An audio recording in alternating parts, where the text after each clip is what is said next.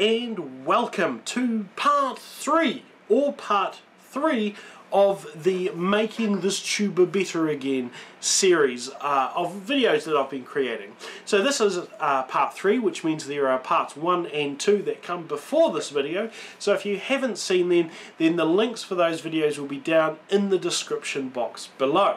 So in part 2 we spent some time getting the second valve working again, and in this part we're going to do two things. We are going to firstly clean the instrument, try to break through some of the dirt and grime that have accumulated over the past 90 years, and then secondly we're going to see if I can do anything to make the valves a little bit quieter. At the moment it sounds like somebody dropping a box of crockery down a flight of stairs whenever you try and finger something. Once I've finished doing that, we're going to return back to the seat here and we're going to give the instrument its first blow. We're going to see what it sounds like, we're going to put some sounds through it, and so I hope you very much enjoy. Now that I've got those ados out of the way, let's have no more of them and get straight into it. The product that I'll be using to clean the surface of this instrument is called a brasso, and the very first thing you have to do is shake it vigorously in the manner shown on screen. So once we've got our shaken up brasso, we're then going to put a little bit of it onto a shop towel like this, which is basically a glorified paper, kitchen paper towel or something, and we're going to then rub that onto the surface of the instrument. Now I'm wearing gloves because a brasso will leave a lingering smell onto your hand, and is not particularly very pleasant.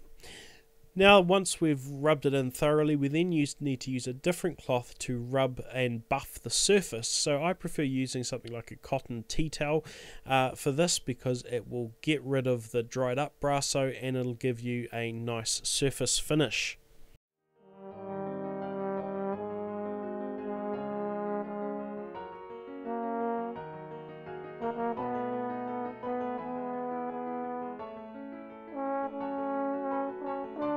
As you can imagine, this stage of the process was very tedious, so here's 4 different windows showing pretty much the same thing, just with different parts of the instrument being cleaned.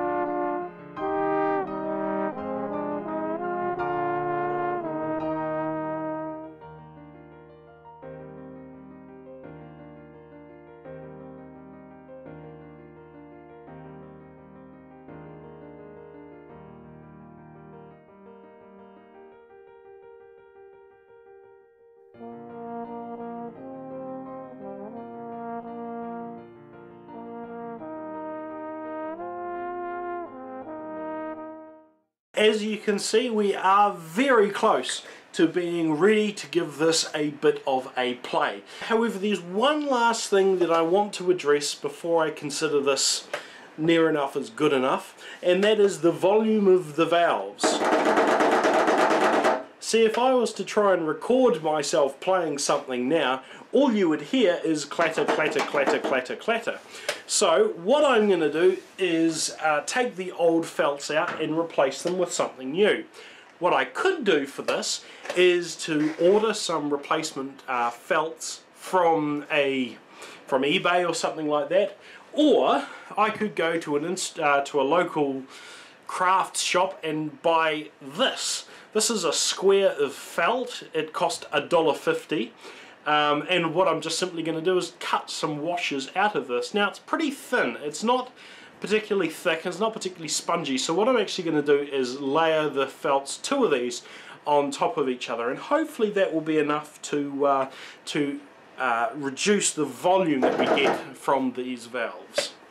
If we look at say the third valve here, there are 2 felts that are causing this sound. There is a felt on the bottom of the valve cap here, or the finger button here, that hits the top of this part of the valve cap whenever you push the valve down. And when you push the valve up, there is another felt on the top of the valve just in here, which hits the bottom of this valve cap. So we're going to take these off. There we go, it comes off, and we can see on the third valve we've got this little green thing in here, this little light of mine, and we're going to take this felt here off as well, and we're going to cut something to size. These are the old felts here, this is my pad of new felt, so what I'm going to do is cut out a strip that I can use for this and then cut it down to size. Snip,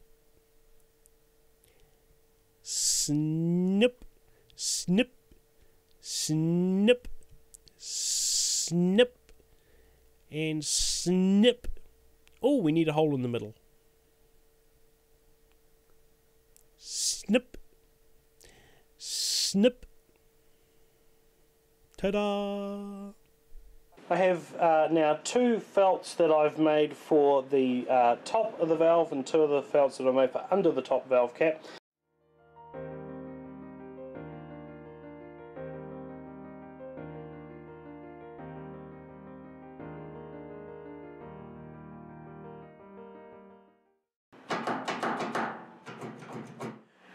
I'm very happy with how this instrument has turned out. There have been quite a few comments of people that are saying that I've destroyed it and that I've made an antique instrument nearly worthless and all the rest of it, but I'm personally quite happy with this. The instrument was going to get junked. It was described as being 4 parts and was going to get thrown out, but I've now taken this instrument and got it to a condition where I can now happily play it, and I think that's endlessly better than the life that this was going to have, being chopped up or whatever was going to happen to it.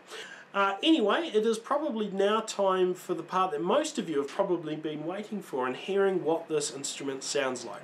So I'm going to be doing a recording of the Tuba Solo Pomposo, and that's going to be released shortly.